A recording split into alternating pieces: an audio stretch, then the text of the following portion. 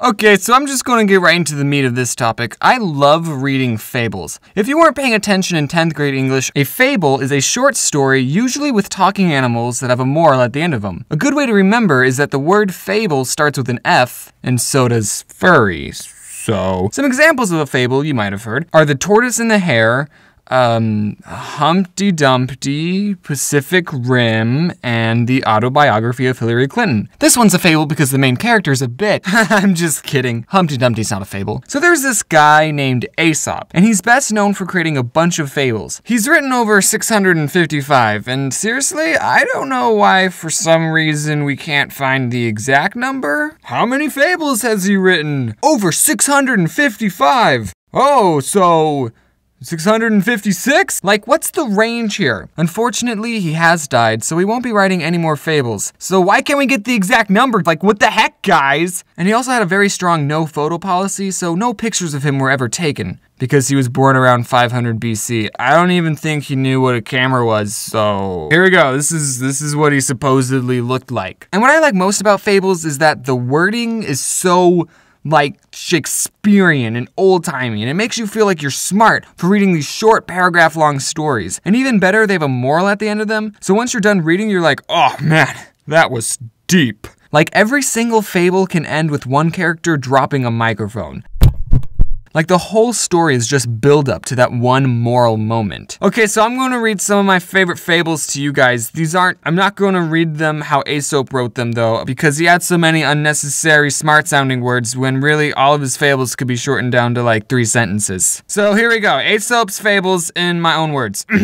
Belling the cat. So there's these mice that get together and they're trying to come up with a plan to get this cat to stop killing them. And one mouse is like, oh, we could put a bell around the cat, you know, so now we could hear it or something. And this other mouse is like, yeah, all right, yeah, that's cool.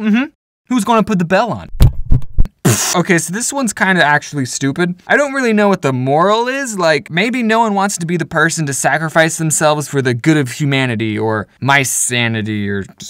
Okay, here's my version of the rest of that story. So after the mouse said that, the other mouse goes, oh geez, other mouse, you're right, I didn't think of that. Well, I guess I say we all grab our toothpicks and kill the cat. You know, at least that ending made sense. A bell? Pfft. How about you poison it? Or like move somewhere where there's not a cat in the first place. The horse and the groom. So there's this horse and a groom, which is not the wedding kind, it's an actual groomer who just calls himself a groom. So this groom spends all this time brushing the horse and making it look pretty. And he also takes some of the horse's oats and sells it for extra cash. Okay, stop right there. Aren't oats supposed to be really cheap? Isn't that a thing? Okay, so the horse is getting malnourished and says, you know, you should really stop worrying about brushing me and more about feeding me.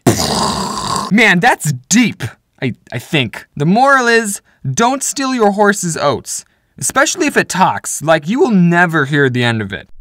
The farmer with the goose with the golden eggs. So there's this farmer and he somehow gets a goose that lays golden eggs. And now you might be thinking, what's with all these gooses that lay golden eggs? Jack and the Beanstalk did it. The Simpleton Brothers did it. Well, did you know that this is the very first time a goose laying golden eggs has ever appeared in writing? I actually don't know if that's true. I made it up. I mean, it might be true. I don't know. It was 500 BC, you guys. It was a long time ago. And the goose only lays 1 egg a day, and the farmer gets greedy and wants more eggs. So he thinks, I bet all the eggs are inside the goose. So he chops up the goose, and guess what? There's only more goose parts in there, not eggs.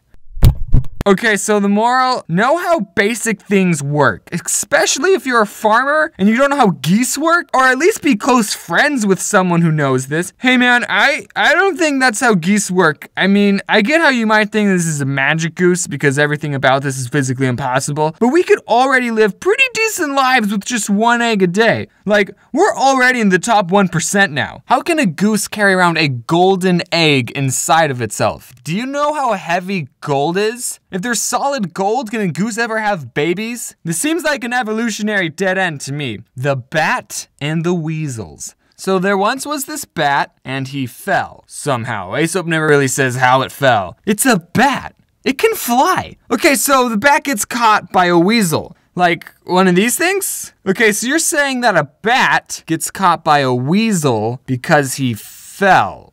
Whatever, okay. So the weasel says, I am an enemy to all birds, and I'm going to eat you. And the bat goes, I'm not a bird, I'm a mouse. Oh, what are these things that look like wings? Oh, these? That's my blanket. Because I'm cold. Okay, that part wasn't in the story. So the weasel lets him go, but then it happens again with a different weasel, and this weasel says, I am an enemy to mice, and I'm going to eat you. And the bat goes, oh, tiny weasel, but I'm not a mouse. I'm a bird. And then he lets him go. Again. Sometimes Aesop wrote the moral you're supposed to take at the end. He did it with this one, and the moral verbatim is, look and see which way the wind blows before you commit yourself. So are you saying to follow the crowd? Like, go with the flow? That's not really good moral, Aesop.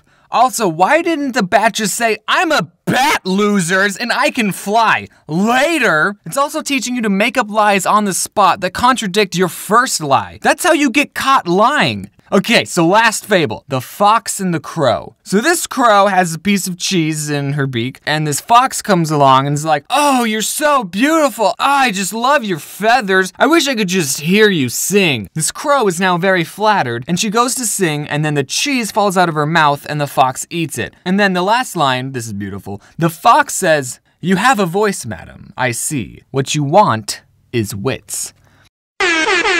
Moral of the story, everyone wants to steal your cheese. Don't let your guard down for a second. That would be a good t-shirt design. Like, it would say, everyone wants to steal your cheese, and then it would have like a silhouette of a fox and a crow. Someone make that t-shirt.